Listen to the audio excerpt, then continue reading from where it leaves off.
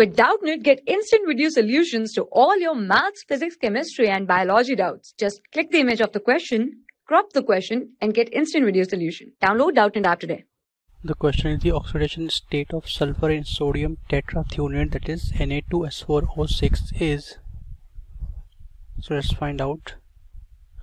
The compound is sodium tetrathionate, that is Na2S4O6 is the given compound. So now let the oxidation state of sulfur be X, because we know that oxygen has oxidation state of -2 and sodium has the oxidation state of +1 generally. So we will let the oxidation state of sulfur be X. So therefore the oxidation state of X, that is sulfur, is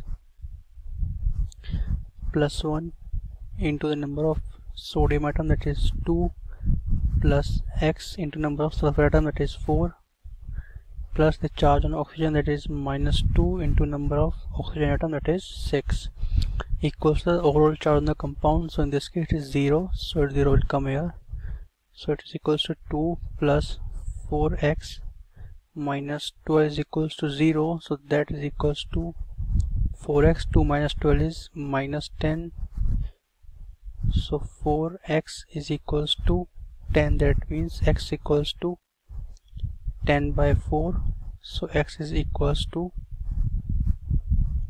2.5, that is plus 2.5.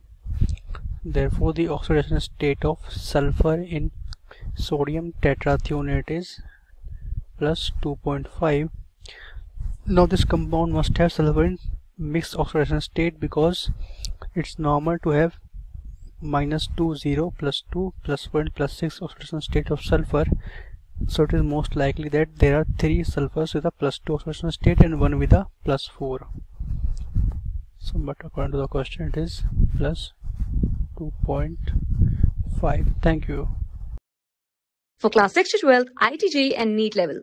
Trusted by more than 5 crore students. Download Doubtnut app today.